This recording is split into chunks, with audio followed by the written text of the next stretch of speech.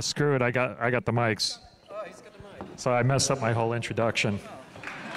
Thank you. All right. Yeah.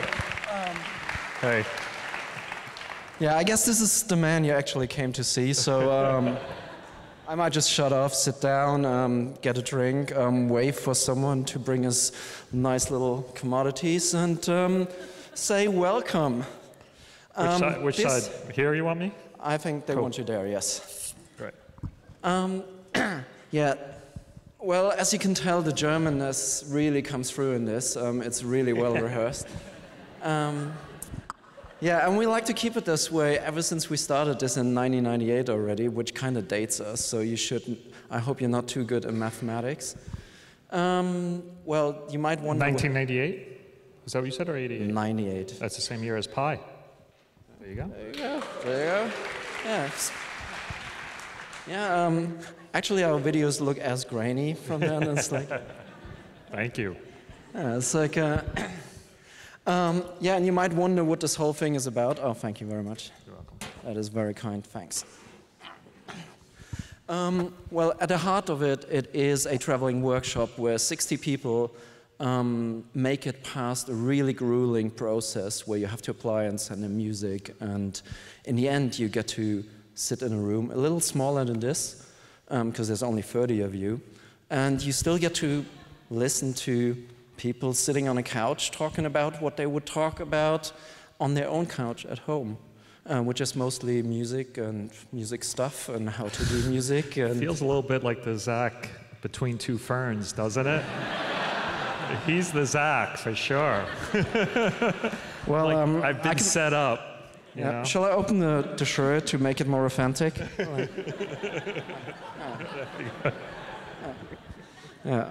Sorry, I don't know. What is your best President of the United States impression? I don't do impressions. Okay, good. Anyway, so yes, this thing, in the end you get there and you hear banter like this all day. In the end, you kind of start to think like, do I actually want to be in the creative industry? Do I want to be a music producer or that kind of stuff where people talk stuff like that all day? Or do I want to go back and get a real job and do accounting and be a surgeon or something that means something? And over all those years, some people did not choose to go down that path, and some of you might know there's like a kid called Hudson Mohawk. He was actually a participant in this very town in 2007. Opened for MIA as one of his first bigger gigs. I guess some of you might have heard of him by now. His partner in crime at Tonight, Lunis, who is a fellow Canadian. And the good news is he was not only a participant in 2010, but his debut album is finally ready and coming out in the first quarter of next year, in case you ever wondered. And there's a bunch of others, Aloe Black, Nina Kravitz, a whole lot of people that do really interesting music, and some of them end up in films sooner or later. And that is why we figured, hey, it makes actually a lot of sense to talk to the people on the other side of it. Because in very selfish fashion, we just want to know from the people we think are kind of good at what they do, how they actually do it, why they do it, and all those good things. And yeah. It is called an academy, and sometimes you even get to speak to people who went to Harvard and other places. So I think this is the time when it would be the cue, and I'd say, please join me in welcoming Mr. Darren Aronofsky.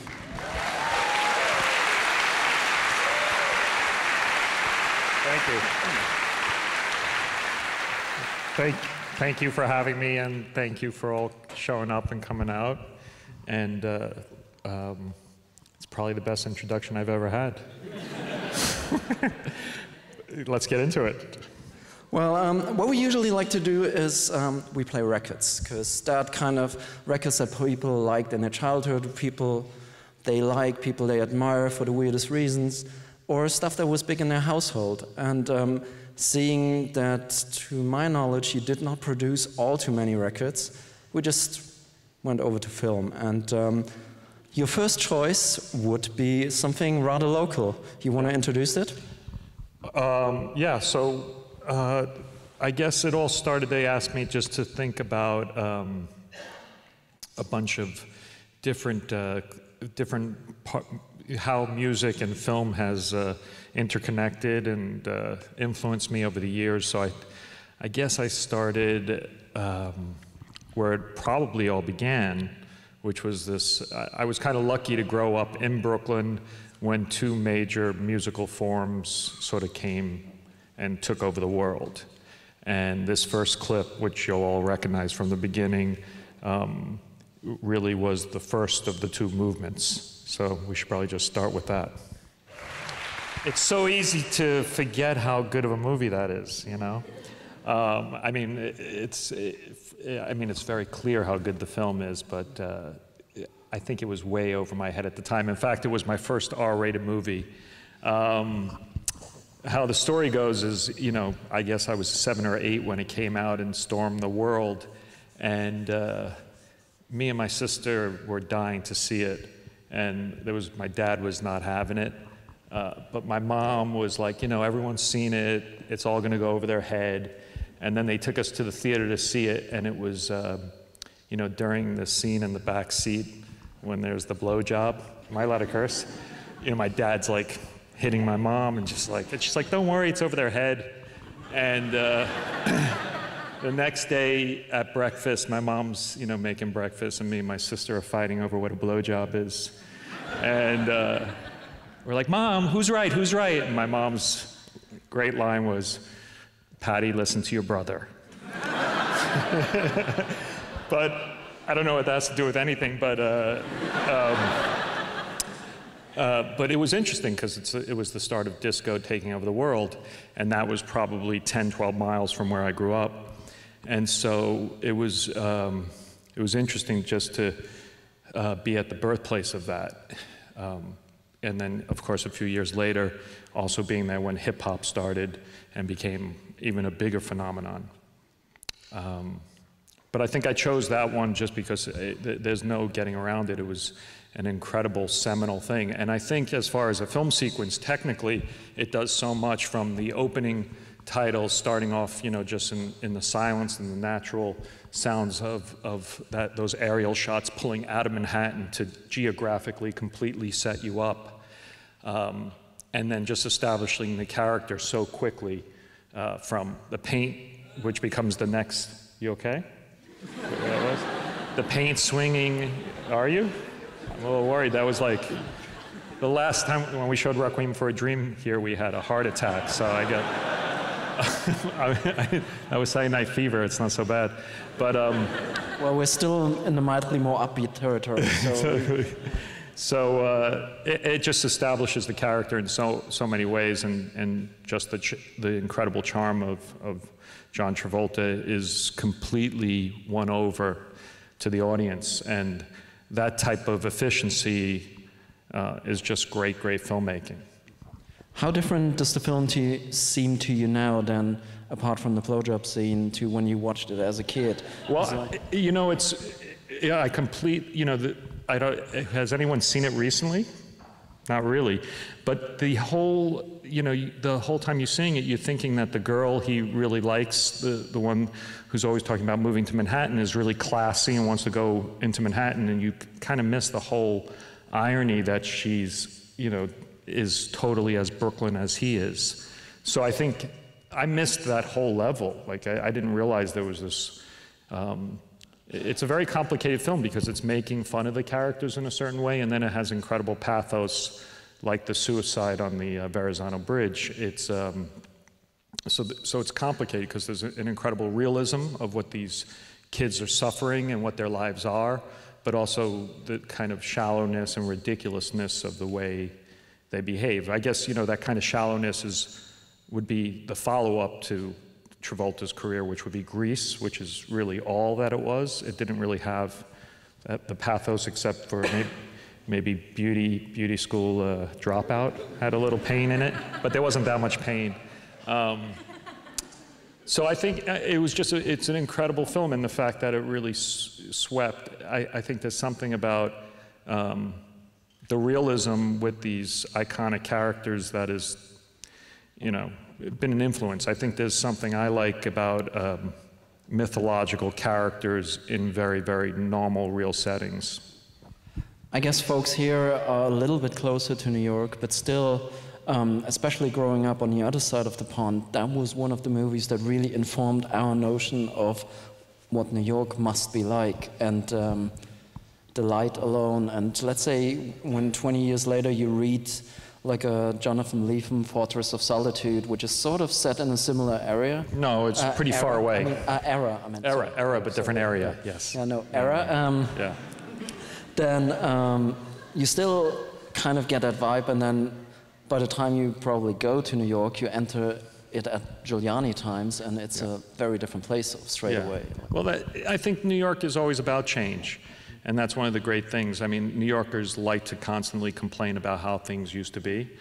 There was a writer I really like, Colson Whitehead, wrote about, he wrote this piece after 9/11 that was kind of the first thing I read that sort of helped with the mourning of that, which was that, you know, New York is always complaining and people are always talking about how New York used to be, and that this is just another event in a chapter in a city that is eternal in its own way and will keep moving and keep changing. So, you know, people are now complaining about the old New York, but you know, there's a lot of great things about that continue to be about New York.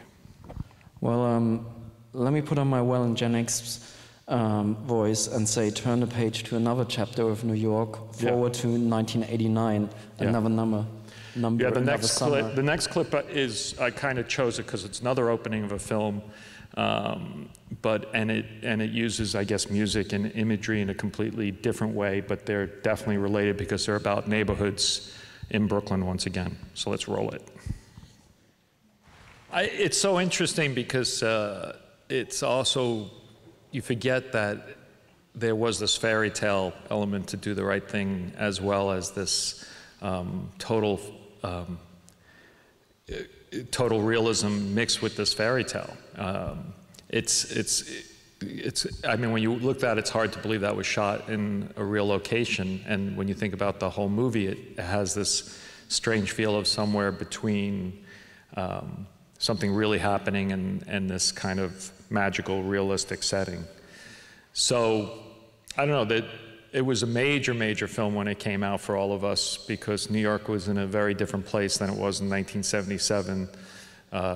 Race relations were really boiling over, and Spike completely tapped into the sort of ethos that was just floating around and what was in everyone's head every time you got on a subway, every time you walked down the street.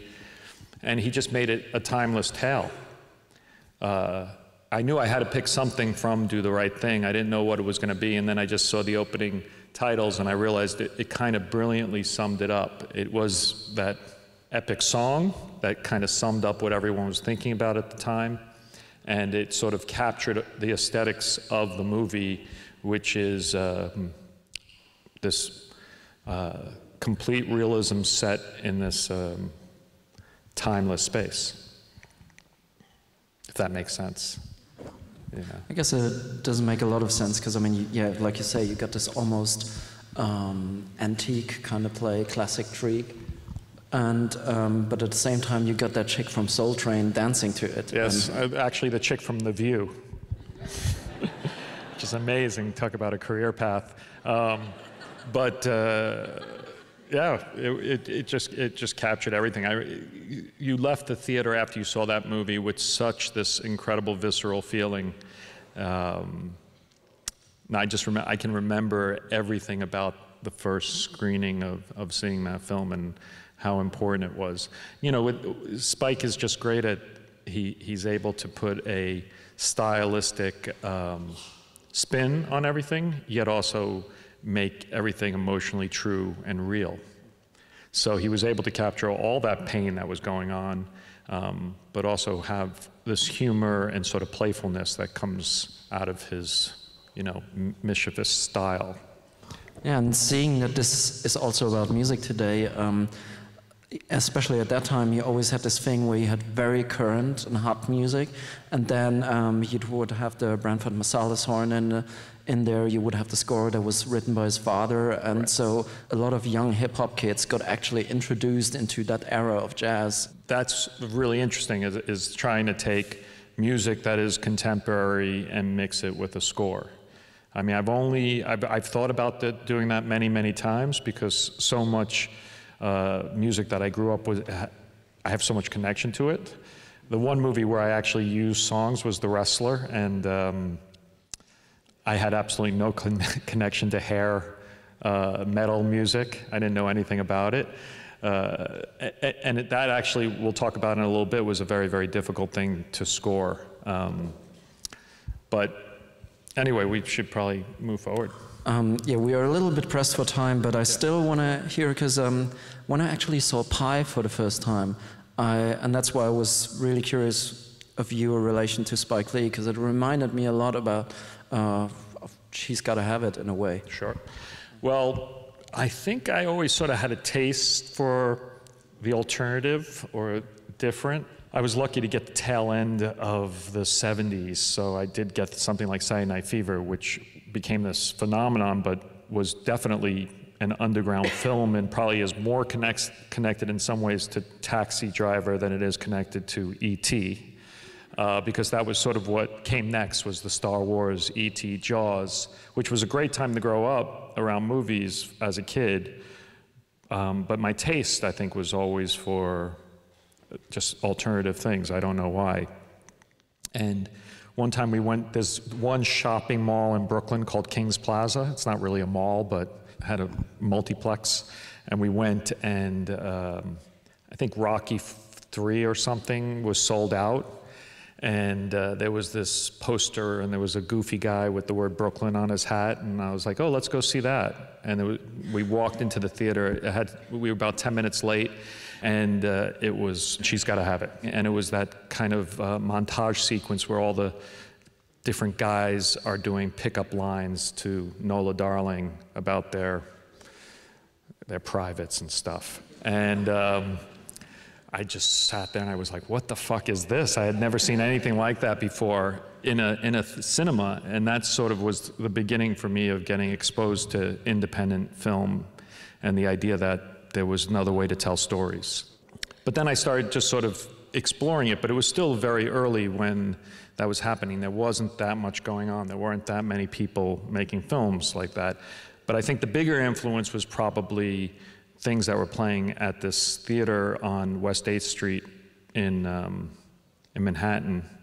I forget the name of the movie theater. Does anyone know it? It's above the Jimi Hendrix Electric Lady. I think it was called the Astor Place Theater. I don't know. It's weird to ask Toronto people that. But they used to do late night showings of Rocky Horror Picture Show, and they would do a bunch of the other movies like that we're going to look at. Clockwork Orange, which we're not going to look at, would play there. And so I think my dream was always to be a film like that, to be a midnight movie. That was the first aesthetic that I thought was really super cool. And there's another long, funny story, but we'll have to tell it another time, about when we had it. My dream was always to have a film play at midnight in Manhattan, and when Pi did, it turned into a disaster, but it's for another time. Always up for a good disaster story, but maybe we'll save that for later. But since we were going to talk about music and film, I wanted to definitely choose a piece from my favorite musical. And it was really hard because every number in this musical is incredible, and they're all perfect. And I'm not sure, I think I chose this one because my 9-year-old likes it the most. But anyway, we should roll it.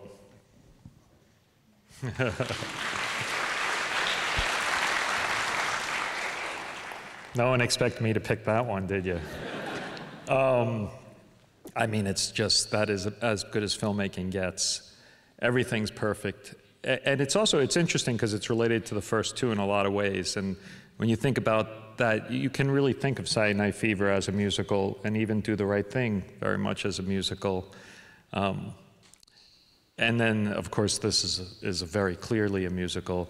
But I love that the sets are so realistic, and there's such a strive for this realism, even though they're dancing and singing. And sort of, once again, that this kind of anchor of realism mixed with this fantastical is so, and they're all portrayals of New York City, is something I'm just very, very attracted to and has definitely been a big influence. But I look at that, and every single shot, the camera is in exactly the right place. As far as capturing the choreography, telling the story, including the right characters at the right time. From the opening shot, you can see the bars over to the side that they're going to end up, you know, for the final verse to stick them behind. So the director is already thinking about where the entire number is going to go. It's just, that entire film is as good as it gets with camera work and everyone coming together, choreography and all the departments. At the time, I guess that was about grade 8, they made us read that to learn proper English. And West Side Story or Romeo and Juliet? Yeah, but no, West Side Story in music lessons, actually. And I was kind of perplexed at the time that New York street lingo hadn't actually changed that much. Because that was about the time that Sonic came out, and all of a sudden you got a guy in West Side Story, which is clearly parents' music, talking to Daddy O. Like one guy in Sonic, and you're like, what on earth is going on here? I thought this was like the cool hip language. And like, well, I think they, you know, the words come back, but I don't know what the final word is. Officer Krupke. Krupp-you? Krupp-you, is that what it is? Yeah. Okay, that's how they got away with it. Yeah, love it. Did you ever see, I mean, I presume you did, that really fantastic documentary they did with around the Jose Carreras kind of version of, there's this really fantastic documentary, I guess it's late 70s, early 80s, and it's about a recording, I presume, of West Side Story with him in the cast, and I want to say Montserrat Caballé, but don't crucify me if it isn't.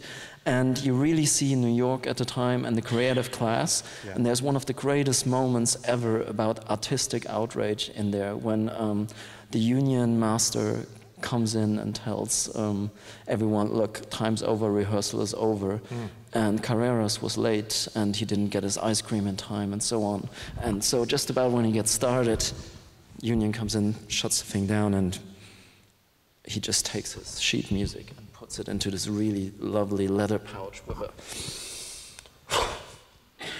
And there was just like, probably there was this 1 second that's always would stick with West Side Story in a way. It's like, of like what it must be like working with actors, artists of a great caliber, and I guess you know 1 or 2 things about that. I don't know anything about actors coming late to set. Or dropping out. I hear for my that producer reason. Scott laughing somewhere in the audience. I mean, I don't know. That would be a very different subject matter. But I guess they usually try to come on time because usually working with you usually tends to get them an award nomination or so too. And like. Yes, absolutely. That kind of helps, I presume. Yeah. Which is the segue to the next one. Is it? Well, I chose that. I don't know why. You don't know why I chose this one. You were all confused by this one. Yeah. But this was a movie that I can remember. I don't know if I should say this. Do so. No, I'm not going to say it. But I can remember. Anyone says I don't know, it's usually a good thing to say. I can remember seeing this watching this from the balcony of the Waverly Theater, which is now the IFC Theater in Manhattan, and this was this was one of those films that inspired me to become a filmmaker, without a doubt. And I just chose a very special moment for me, which kind of blew my mind on what a concert film could be. Yeah, Jonathan Demme, Stop Making Sense. I don't know. I mean, I guess first, one of the cool things about that concert is you never see the fans. Which is a very rare thing. It's always, they always have the cutaways to the fans, and it immediately dates every concert film out there, which sometimes can be really cool, as in Woodstock, and other times can be, I can't think of a humiliating one, but I'm sure there's many of them. But I imagine what that was I don't really know the history of it too much. I haven't researched it, but I imagine that was the Talking Heads concert that those RISD kids came up with, and the idea of starting with an empty stage and then slowly building to a full concert, it just blew my mind, the conceptual idea of that. Because if you remember, he comes out the opening scene with a boombox and sets it down, and it's the back. You see the back of the stage, and it's just a bare stage with him and a microphone and an acoustic guitar. And by the end, you have these huge numbers with a, I don't know, 15, 20-piece band, backup singers, and fully electrical. And for the audience, you know, you're slowly getting the gimmick as the concert goes on. It's just, first it's David Byrne, then Tina Weymouth comes out, and they sing that, and then I think the next song you get the drummer. I don't really remember, but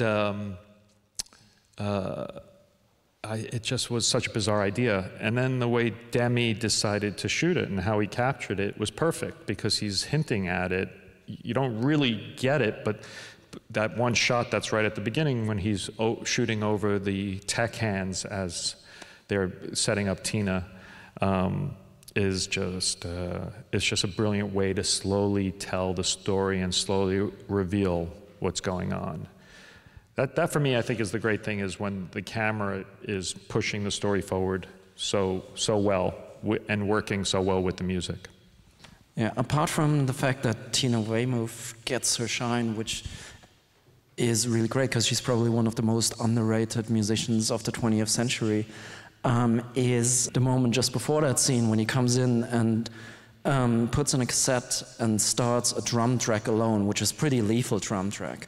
And it's actually the second out of 4 clips where a cassette plays a crucial role, and I believe there's a third one later as well.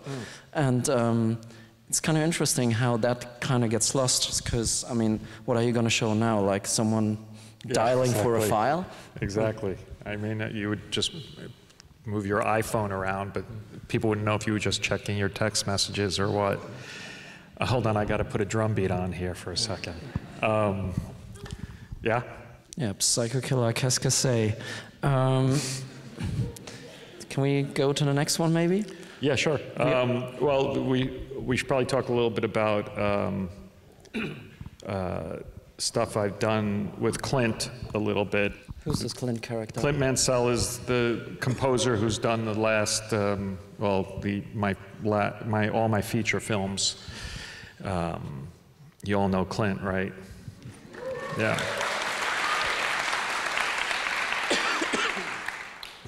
So Clint, you know, when we were working on Requiem was an interesting step up, you know, because on Pi, he just reminded me about this story. I guess it started off with a single track I asked him to write, which was sort of the theme music for the Pi Man, and he came in with this track, and it was so good. And then as we moved further and further along on making the film, we just saw other places where he could create music for us, and he just kept supplying great music for us.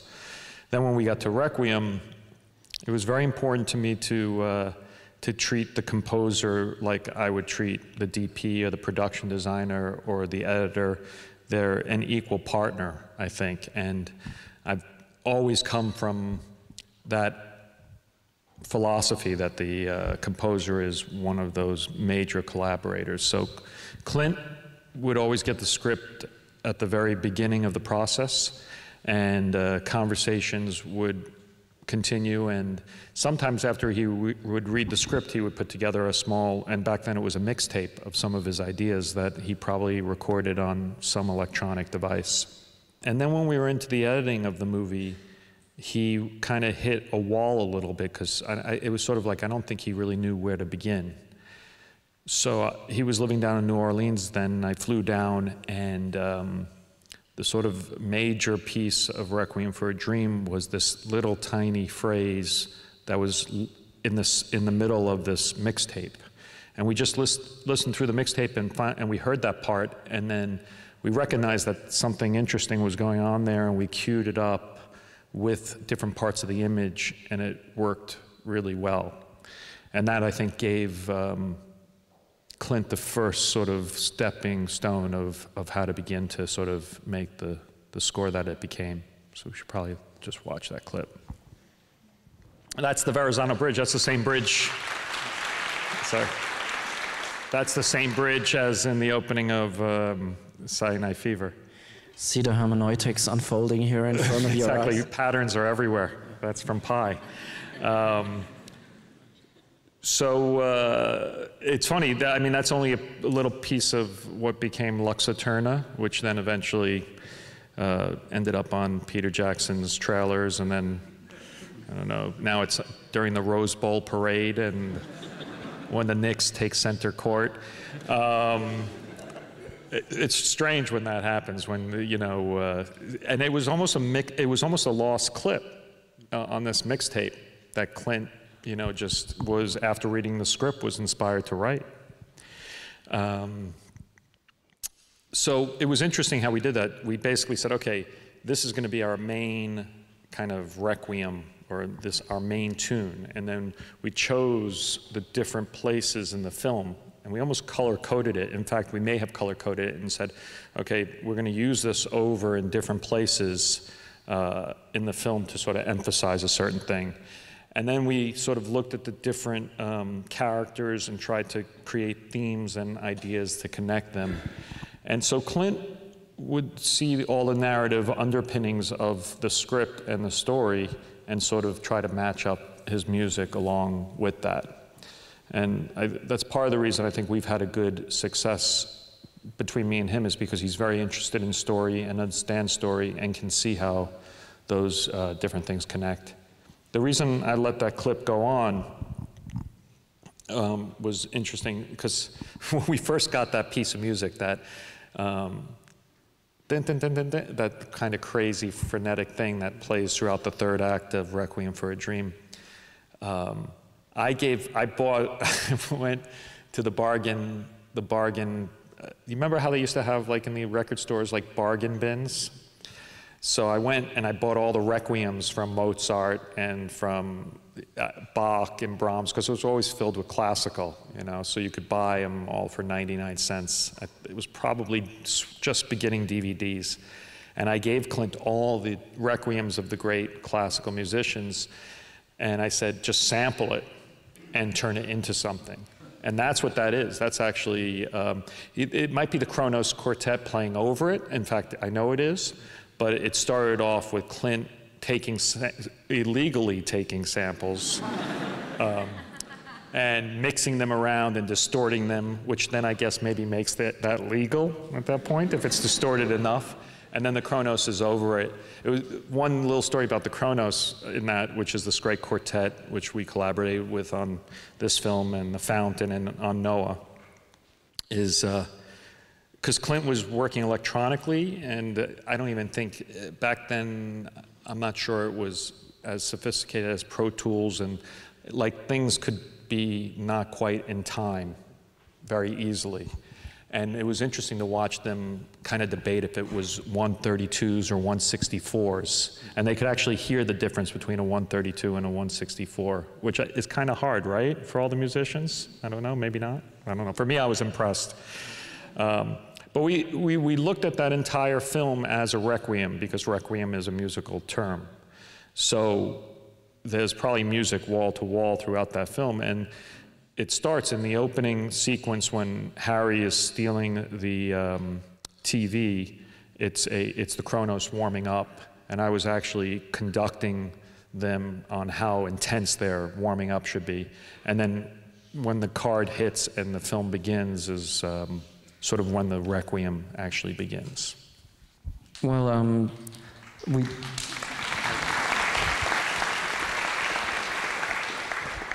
we had Public Enemy in a different clip beforehand in Do the Right Thing. You were actually thinking of using Public Enemy in this one as well, the rumor goes. Yeah, I forgot that story until I read it. But I think I've always, you know, hip hop was such a big influence. I was 15 or 16 when when hip hop first got onto the radio in New York, and it was only on Friday and Saturday nights that they would play hip hop, which is a crazy thing, but that was the only time that they played hip hop on radio. And so Friday and Saturday night was the biggest thing in the world. You would drive around with your friends, and depending on which borough you lived on, you either listened to 98.7 or 107.5. And both radio stations would be insulting each other about how cool Brooklyn and Staten Island was and versus Manhattan and the Bronx. No one really talked about Queens except for Run DMC. It was an amazing time in music. So I think when I started to do film, I always wanted to sort of do something with, that passion I had as a teenager, because that's often those early that teenage music. It's funny because there's a big debate about what popular music is with me and my son, who's like, the Beatles were pop music, and I'm like, you're kind of right, they kind of were, but how do you define pop music? It's popular. Popular, right? So the Beatles would be pop. Would Kurt Cobain be pop music? I would say so. Really? Okay. Well, there you go. So I guess maybe I like pop music. I'd like to take a very Warhol-esque stone.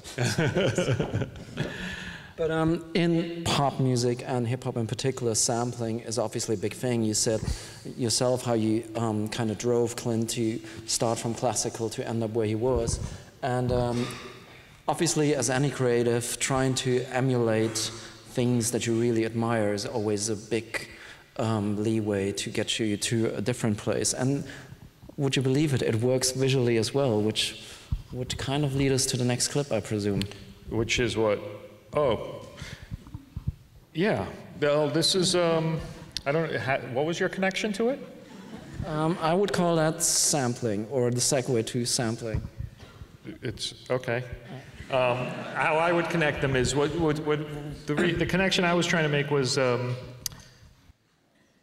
I think there's something about when music kicks in, and how music, when it kicks in, can incredibly change a story. So I decided to choose a few examples of that, because definitely in Requiem, after she has that horror moment where the fridge tries to eat her and then it kicks in with Lux Eterna, I imagine I was channeling some of my favorite films.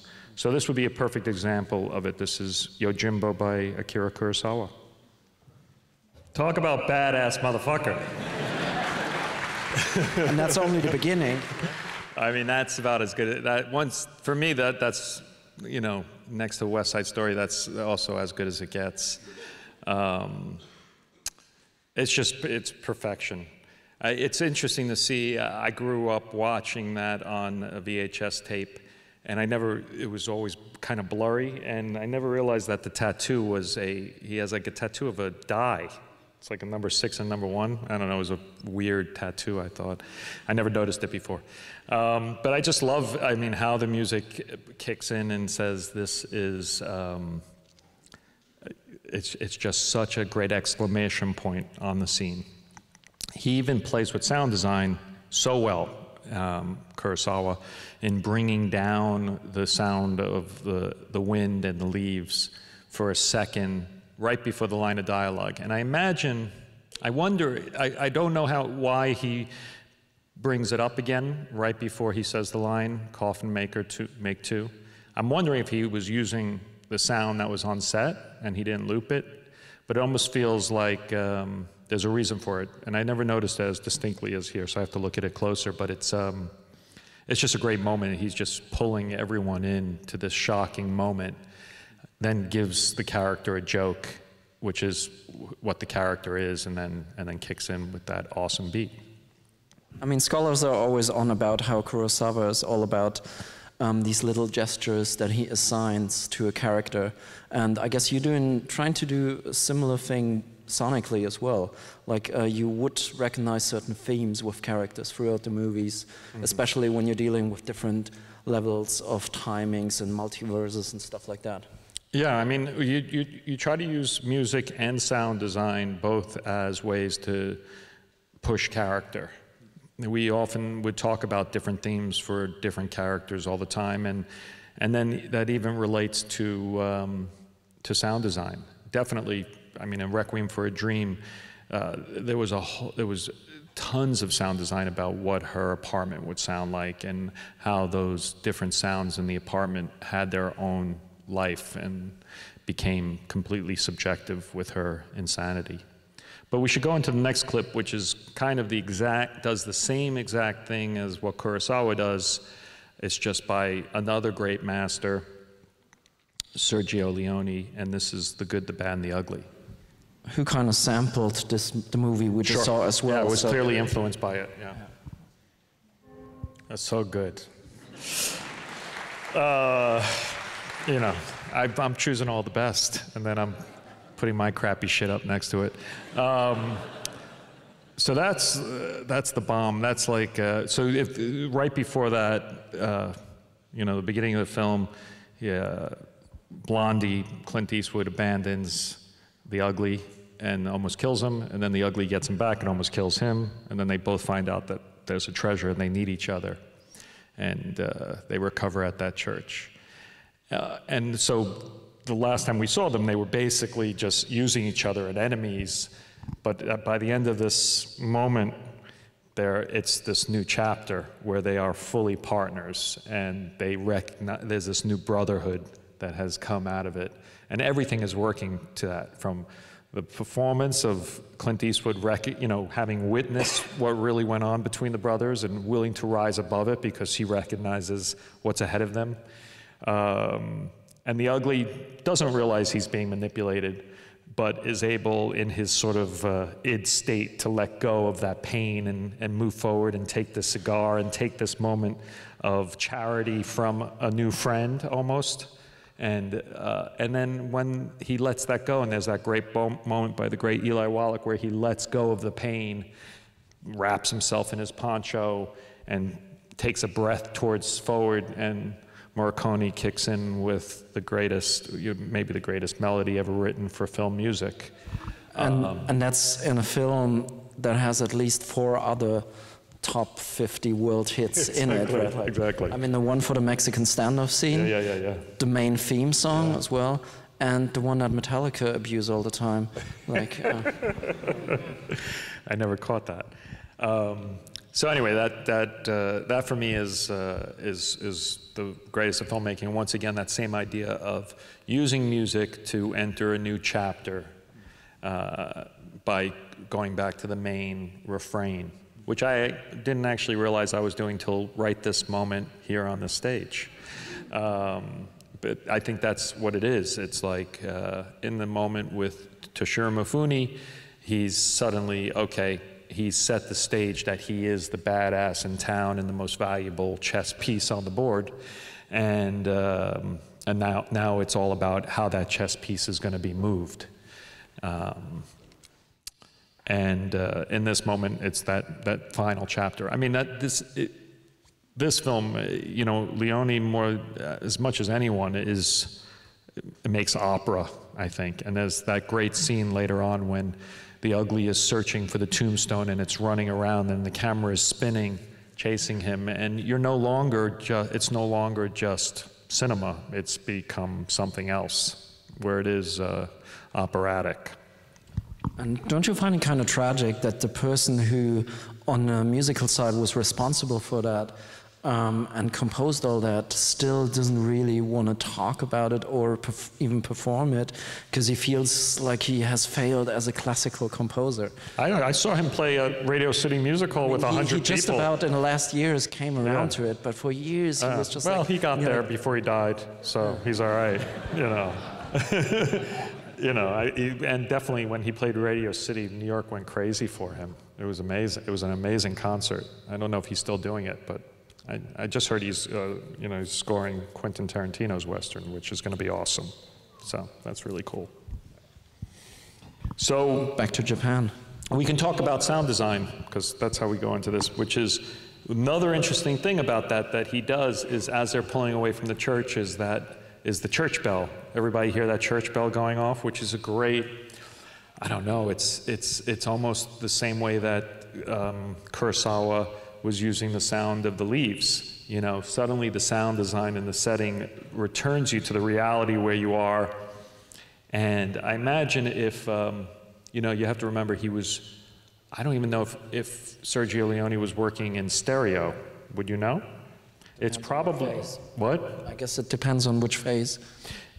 What do you mean, which phase? Like what time of the recording? Yeah, that's what I'm asking. I don't know. He might have been just working mono, so there was no way for him to like throw that church bell into the back speakers and have it slowly disappear, which is kind of what he's hinting at, is as they're pulling away, the bell of the church is ringing and they're leaving it, but it also is like it's a count to start the music. And that's, for me, something that's always been something I've really been interested in, is bringing the sound designer and the composer as close together. And when we did our first 3 or 4 films, the main sound designer would give Clint lots of his sounds sometimes electronically, and vice versa, so that we could sort of blend them into one sort of soundscape as much as possible. And I think you know, there's many great examples of how to use sound design, and the one that I did want, every once in a while I like to do a little homage, and you just get totally inspired by the themes of another movie and how they're connected to yours. Sampling? You sample. It's a form of sampling, and I think that I'm a big fan of sampling. It's one of my favorite musical forms, but I think you got to make it your own, you know, and that's always the line when you're just stealing, and then when you turn it into something else. Spike Lee did a great one. I think it's in Mo Better Blues, when he's crossing the street and the taxi cab almost hits him, and he's like, "I'm walking here," and stole it from Urban Cowboy. So this is a really amazing use of sound design by Kurosawa again. It's in a film called Ikuru, To Live, and the setup is this man is just finding out that, well, he's figuring it out that he has terminal cancer. And then this is my sample of it. This is after Tommy in the Fountain finds out that his wife is dying. So.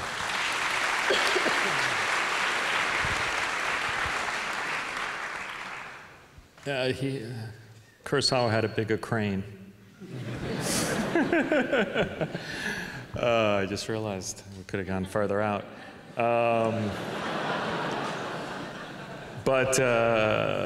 You know, I was just very, you know, of course, To Live we watched, and there were many films we watched that dealt with mortality, and so that was a big influence, and I decided to give it a shout out in the filmmaking. But I love the idea of what Kurosawa came up with, this idea that you're so lost in your own head that you're completely cut off from the environment. And I guess almost everyone has experienced that at one stage in their life or other, that how your inner and your outer world sometimes just don't correspond. And you know, all the visual cues he used in the background from the welding arc, it was just brilliant, because everything deserves noise and he doesn't. And you know, Kurosawa went directly to no noise. So there's actually nothing in the soundtrack there. He went completely silent. And I wanted to do the same in the studio. They wouldn't allow us to do it, because in deliverables, somewhere foreign might get really confused about what that is and think there's a mistake, and then they won't get paid. So I was forced to do that footstep thing, and it still kind of kills me that it's there.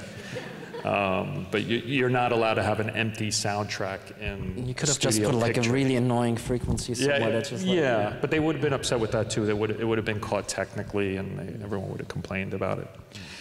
Not that it was distributed internationally, The Fountain, but if it had been.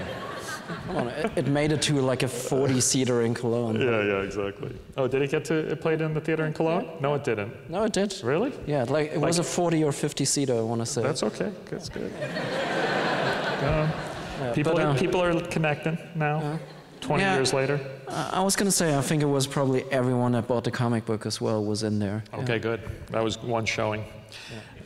So, how do you deal with the sounds you got in your head when you're actually writing the comic books?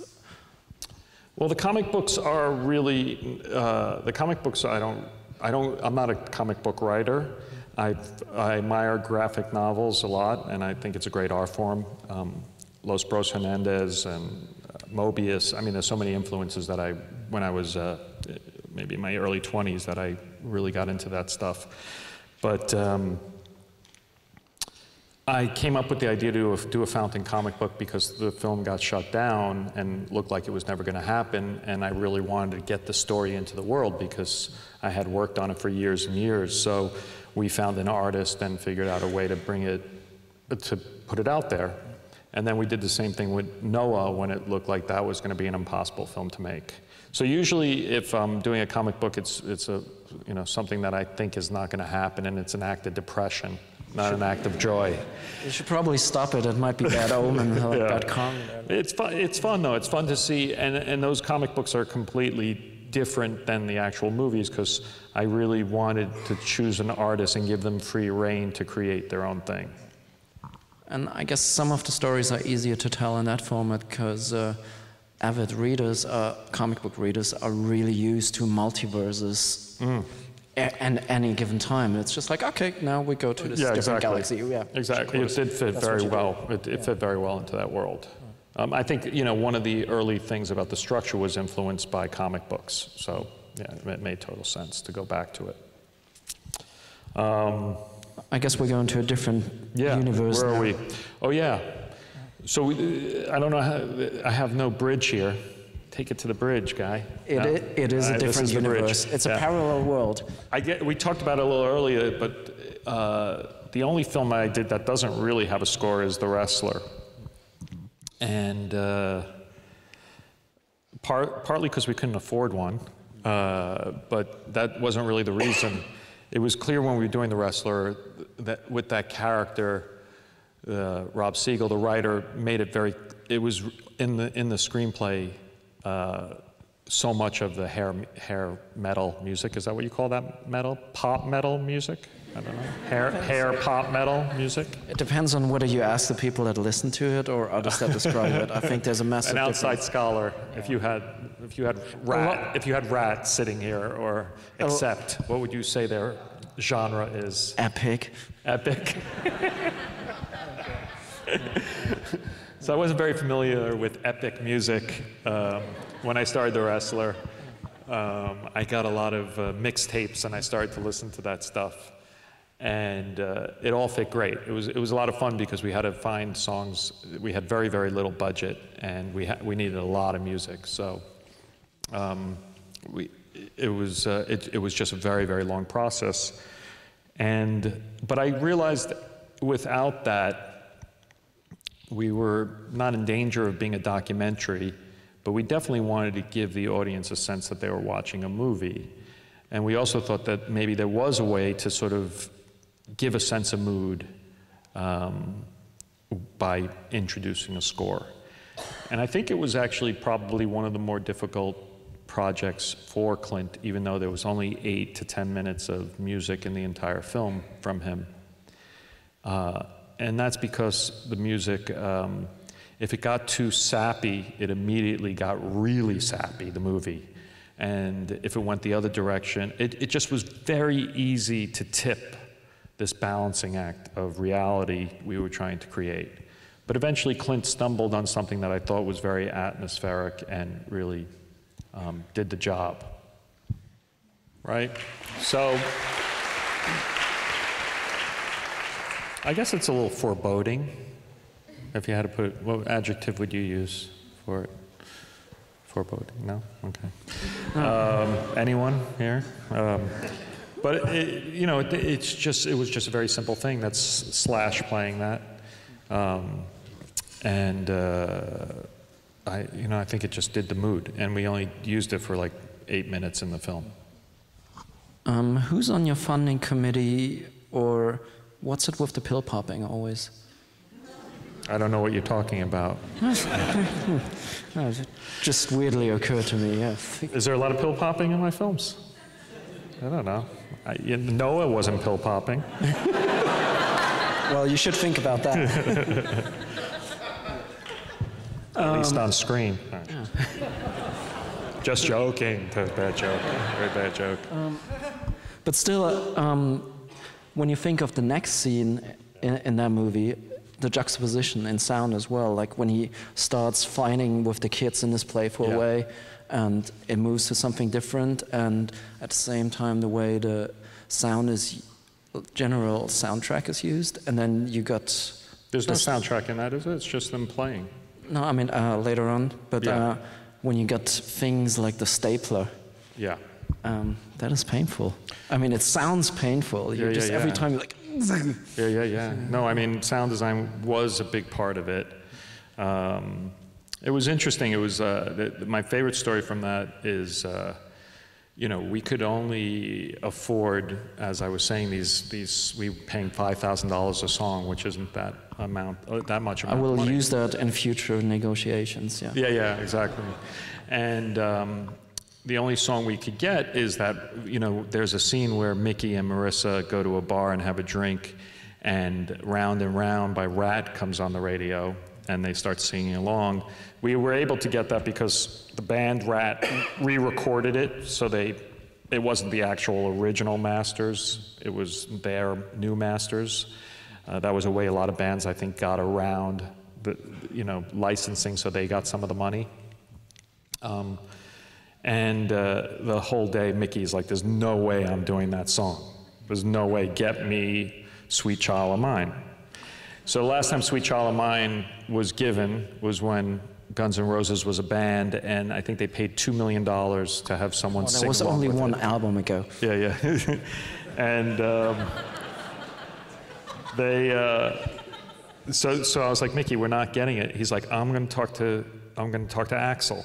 It's not going to be a problem. I was like, all right, feel free, talk to Axl, go for it. So he calls up Axl, who I think, you know, I don't know, they had some type of connection. And it's not happening, you know, Axl won't talk to Slash won't talk to Axl, whatever was going on. And I'm like, Mickey, we got to do the round and round. And he's like, all right, shoot Marissa's side first. So we shoot Marissa, she's great. And then we have to turn it's after lunch, we have to turn the cameras around, and Scott, my producer, comes up to me, he's like, we got Sweet Child of Mine. But we had shot out Marissa already, and I was like, he's like, do we tell Mickey? And I was like, oh, fuck, what do we do? And what happened is, I don't know why they just decided it, and I guess we decided not to tell Mickey. But Mickey already knew, of course, because Axl called him. And he was like, I understand that Mickey was big of heart, and he was like, I'll do the other side because we're already halfway done. And we ended up then using Sweet Child of Mine for the really great moment in the film when he enters the ring for the final fight. But it was funny because the deal we had, he had to actually be singing along with it, which is, so there's this one moment where Mickey is mouthing the words, and so I was singing along with it, and that's how we got around it. But thank you, Axl and Slash and everyone at Guns N' Roses for that one. Yeah, sadly we omitted the scene you were just talking about, the bar scene, because I felt there was clearly a post-Catherine Dayek Sopranos kind of scene in the way that the lyrics in the soundtrack are part of the story and take you to the inner monologue of what's going on with the character, when I think the red thing ends on something like shoot an arrow through my heart or something like that. I actually never learned the words either, so I don't know what they were. It really works in that moment. Does it? Like, okay. Yeah, but it was probably one of the hardest days of shooting on that film. It was a very tough day. The next piece we were going to do... Hang on, there's one more question on that scene, because something we always wondered as kids, what is it with the white American male and dancing towards the end of a movie? Like, there is always... If you don't have a car chase, you need to have an awkward white male dance there. And that clearly... What are you talking about? Well, Mickey Rourke is dancing in Yeah, that but scene. where else, what other movie has a? Countless, like this. Give me like 2. Weird. Hold on. You're saying instead of a big fight at the end, they have a guy dance? Like a dance scene where people are doing at least something like this.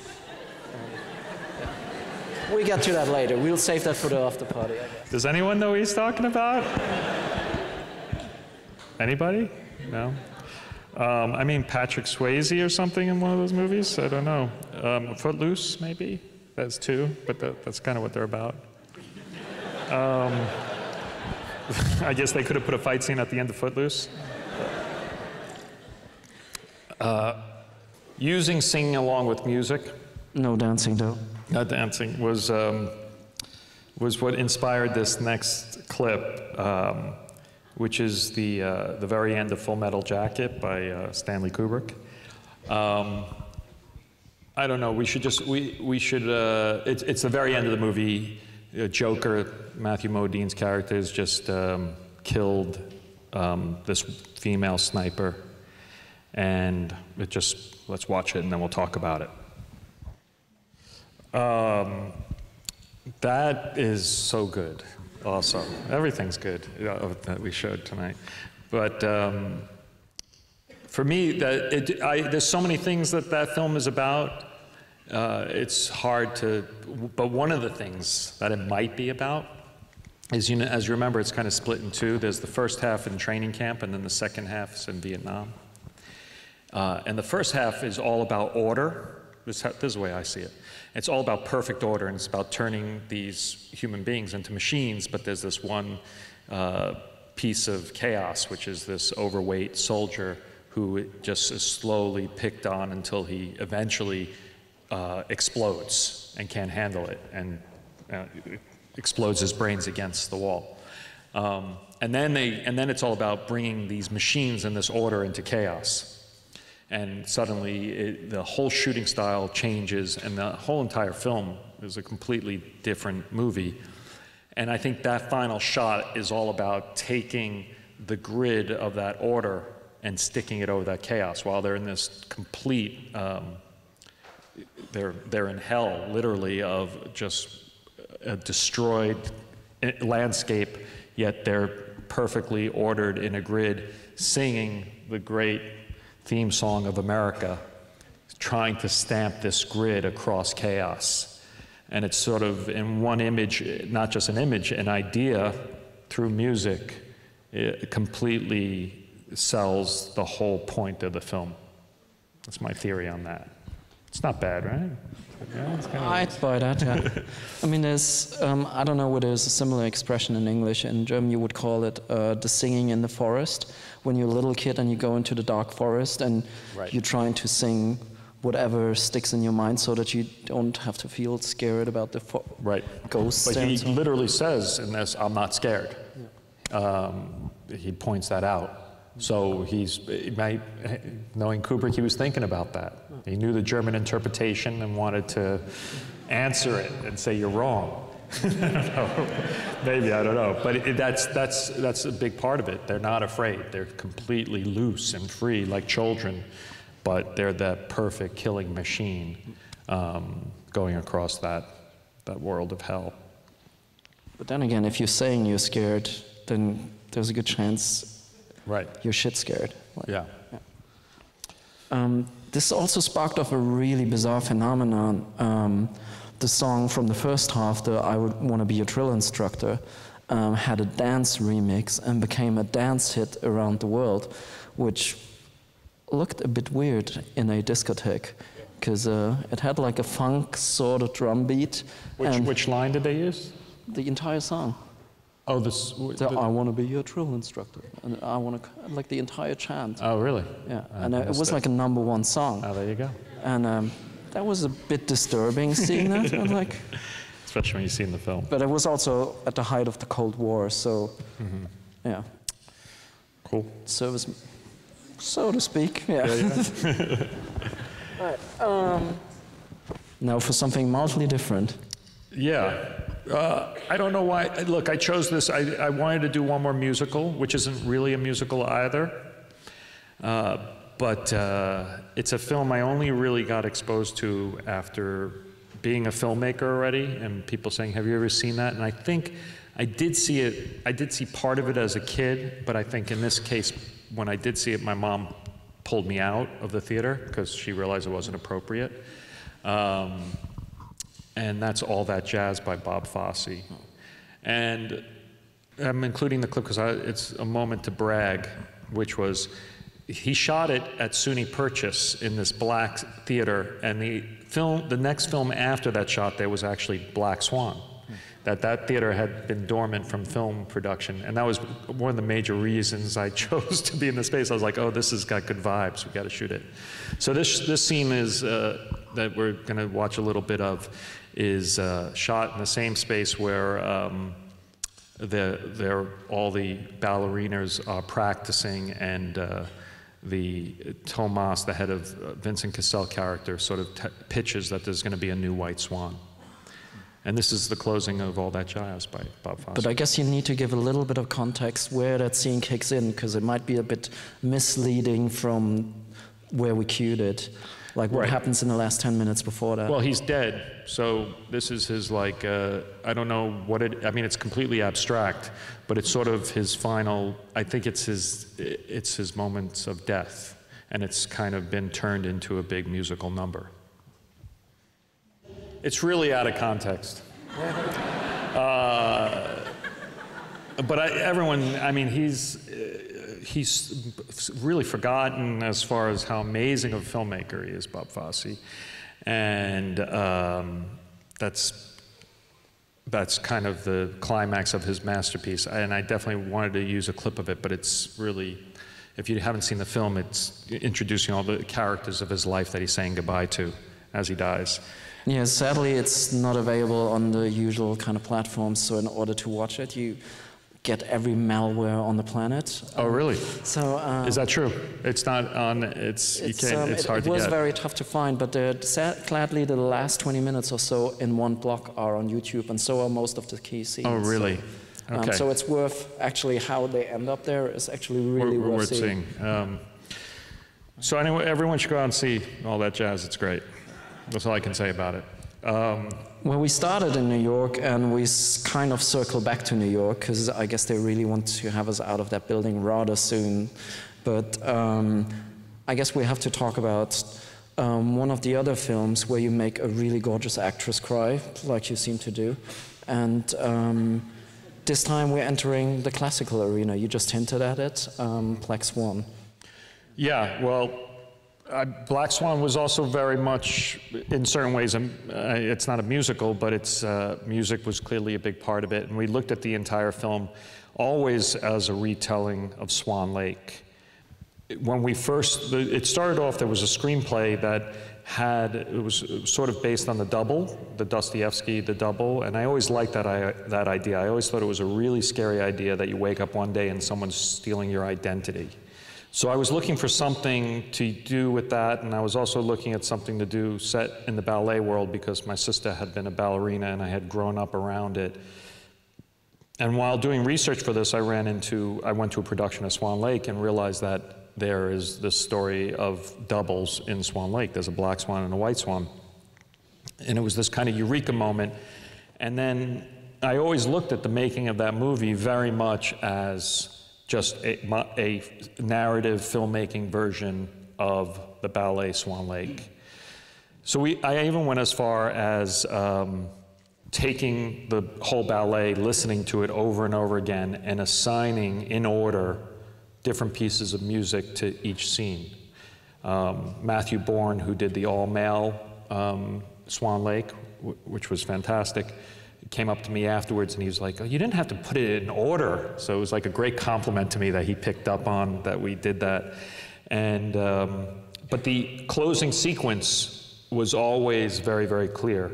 And, you know, the way Swan Lake ends, I knew exactly how Black Swan was going to go. And I can remember that was like the big pitch. Black Swan was yet another film that was incredibly difficult to make. I was actually with some here at TIFF last night with a guy who decided not to invest in it, and he was just sort of crying into his drink last night about it. Still 5 years later, and I was sort of goading and making fun of him all night.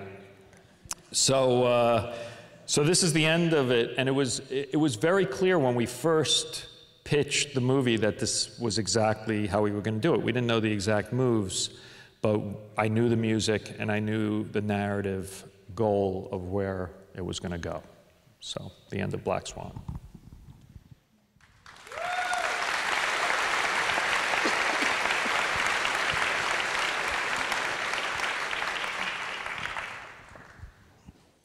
That was fun. I saw Natalie last night. She's here showing her film right now, the first film that she directed, which is great. And she was reminding me how we did that, which was the falling onto the mattress was she's actually standing upright, and she's on a dolly, and the bed, the mattress is on a dolly, and they sort of both came at each other. And right before she hit, I would say tuck, and she would do that. So she was not really hitting it. And that's how we did that, which is, it looks pretty good, the illusion. It's good. You know, just because how do you get the camera to follow with her? It took us a long time to figure that one out. Anyway, I don't know. You have any questions or anything about that? Or did I answer it all? I always see this really nasty police rap sign over there, okay. and I don't think they're trying to tell us to do sandwiches or do rhymes, but like, yeah. And the one thing that kind of struck me in there, are you ever thinking about the sonic characteristics that certain actors bring with them? Because, I mean, you're using her, who's been in some things that were sonically pretty striking, and you're also using Marcel Cassel, who's one of his major roles was in Irreversible, or Irreversible, and the way they work with sound there is incredibly stunning, with that droney sound that Thomas Bangalter did for it. And I somehow felt in this one like that character is somehow back. He just has a different job now, and you always seem to like the way Clint deals with it. It's always like a part two, even though it's a totally different story, a different continent in a way. Yeah. Sorry. I don't know what to say. I'm sort of, but I didn't quite follow, I have to admit.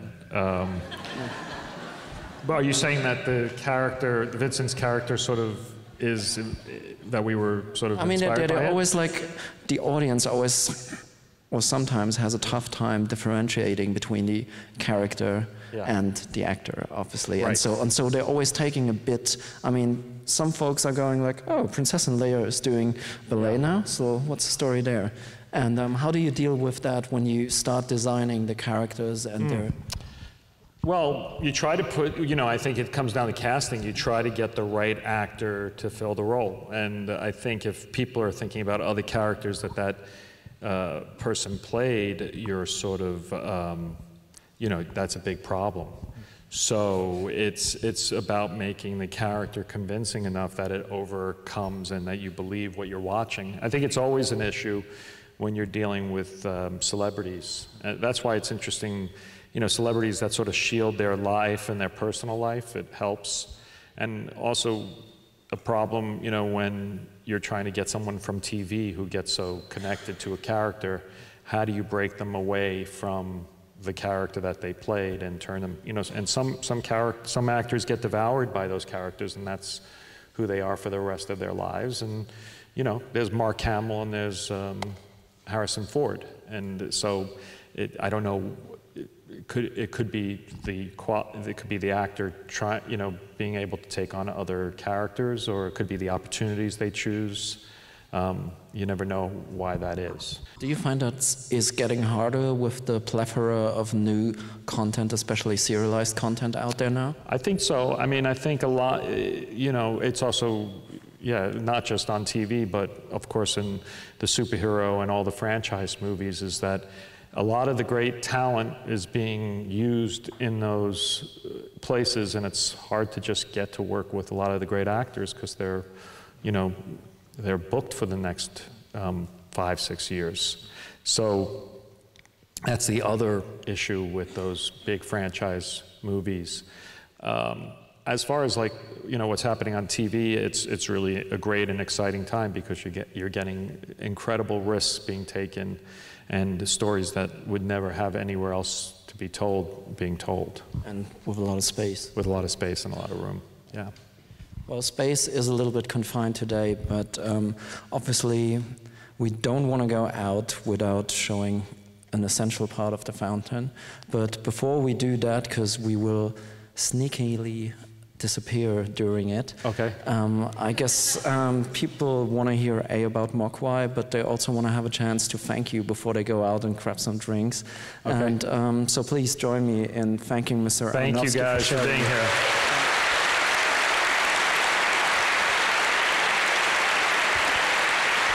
Thank you.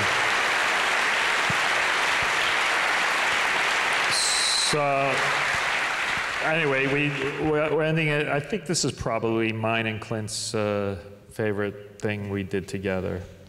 So, here it is, the end of the fountain. Any words? Why? That's my words, baby. That's it. Let's rock and roll.